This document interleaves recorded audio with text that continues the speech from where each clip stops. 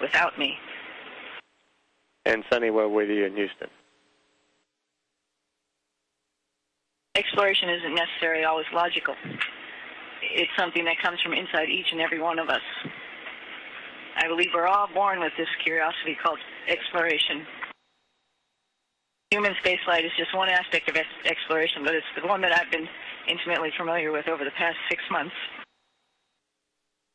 So I feel I can talk to how it affects thousands of people around the world who have worked on and still work on this amazing engineering and science project we call the International Space Station.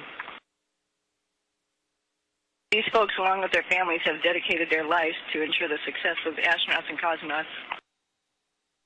Spark that curiosity called exploration for the next generation. I'm sad to say goodbye, but that means progress is being made, and it's time for the International Space Station to grow a little more. You, the ISS, will always be a part of me, as you are a part of so many. You will pave the way for our future.